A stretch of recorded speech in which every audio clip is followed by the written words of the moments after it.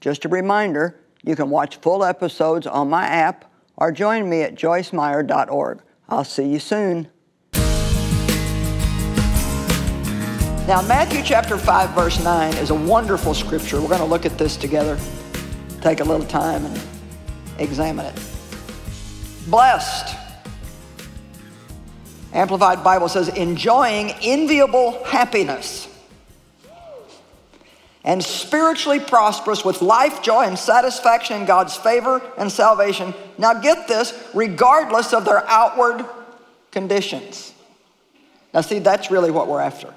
Here's why. I cannot and you cannot, and we never will be able to control everything that comes against us. Not all storms are in the forecast. Amen? Not all storms are in the forecast. A lot of things happen suddenly and unexpectedly. And let me tell you something, we need to be prepared. We need to be strong ahead of time and not wait until we're in the midst of a mess, then trying to get strong in God and get prayed up. We need to not get ready, we need to live ready. Amen? Did anybody hear what I'm saying? We need to live ready. So this scripture says that people that are blessed are those who are happy and they have joy regardless of their outward conditions.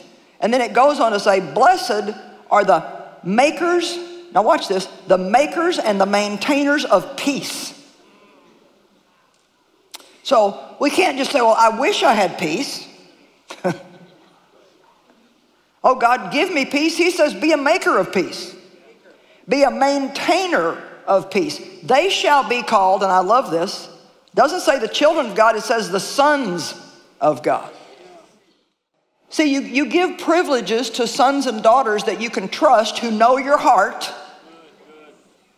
that you don't give to babies and to children. We're all children of God, but some people honestly never get out of the baby stage.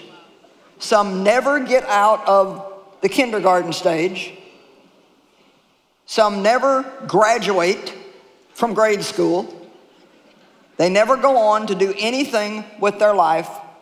They're always complaining and murmuring and upset and unhappy and don't have any peace and don't know who they are in Christ, simply because they've never either been taught or they're not willing to go deeper in God. God loves you so much, but His goal is not to give us every single thing we want. If that's what it takes to keep us happy, then we certainly don't have any depth. So I used to be like that. I could be happy when I was getting everything I wanted. Well, that's not any kind of spiritual maturity. Anybody can do that. You don't need to be saved to do that. So are you willing to take on the role of a peacemaker? Are you willing to be the first one to say, I'm sorry?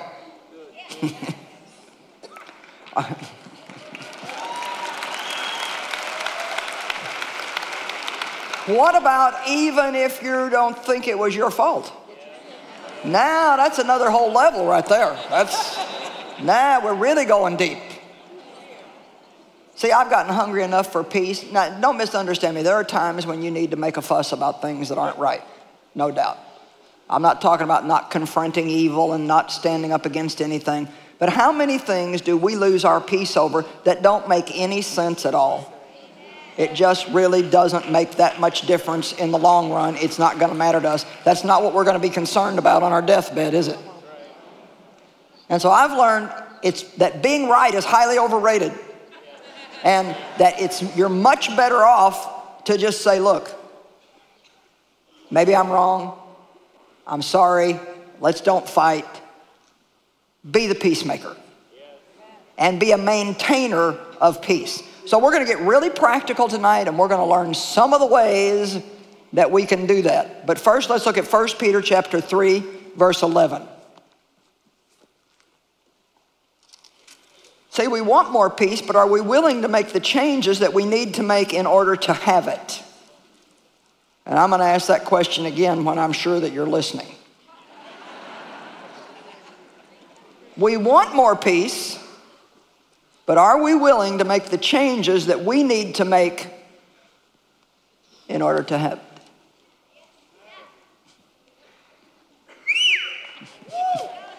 We want more peace. But are we willing to make the changes that we need to make to have it?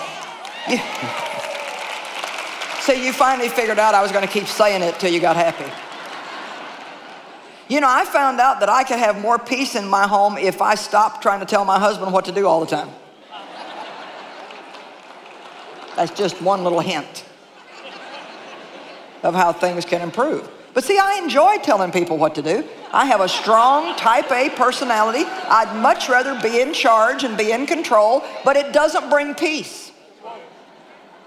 It don't bring peace. And Jesus said, I left you my peace. Stop getting upset. Stop allowing yourself to be upset and disturbed. Another place in the Bible says, hold your peace. Be a maker and a maintainer of peace. We've got to just quit sitting around wishing for things. I wish I had more peace. Well, I wish I had more peace. Well, you know what? You're never going to have more peace if all you do is wish. Remember I said this morning, I have a goal in my heart this year. I feel so strongly about this. I want to help people become on-purpose people rather than passive people who sit around and wait for the right thing to happen. I want to teach people how to do what they need to do on purpose, because if we do what we need to do, God will always come up with his side. The blessed part is God's part. He'll bless us. But he says, now you be a maker and a maintainer of peace. How many of you can just think of just a few things right now that if you really wanted to, if you would just swallow a little of that pride, be a little less stubborn, how many of you can think of just a few things that maybe if you would be willing to do in your home, that maybe, just maybe, you could have a little more peace than what you have now. If you just be a little willing to do. See? Okay, so if you know what you could do, and you won't do it, there's only one reason. Peace is not important enough to you.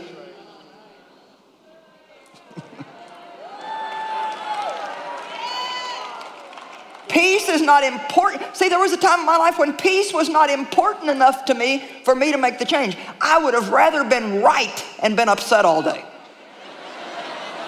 Now, what kind of dumb is that? Let me ask you. I mean, just what brand of dumb is that? And so then I had headaches all the time, and I was going to the chiropractor, getting my neck adjusted all the time.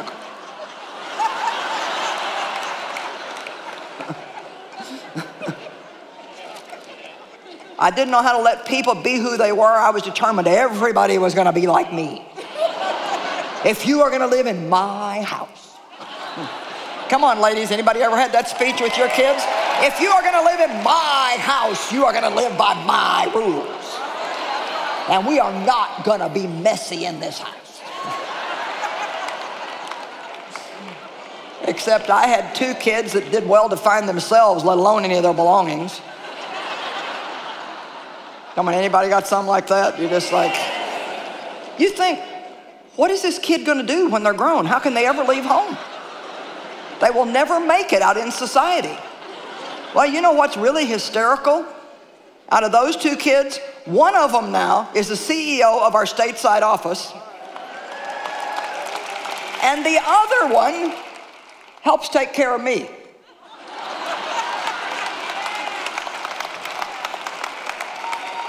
So all my fits were for nothing. They grew up, they survived, and just think all those years of happiness that I missed because I was determined that everybody was going to be like me. 1 Peter 3:11.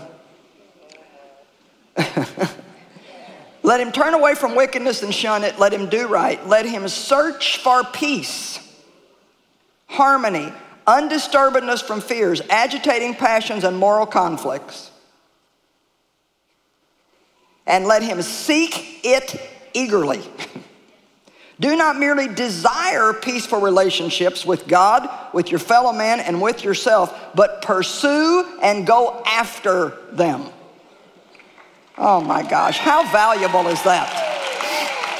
All right, let's put that whole scripture back up again. I want you to look at the strength of some of these words.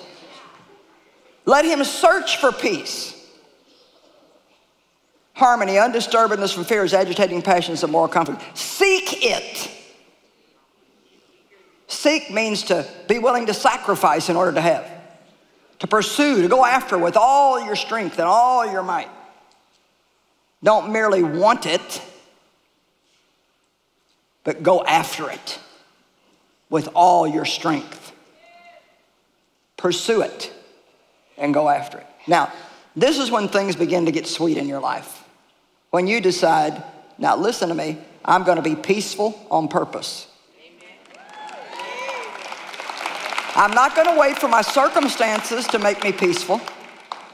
I'm not going to wait for everybody to do what I want them to do to be peaceful. I'm not going to wait till there's no storms in life to be peaceful. Starting tonight,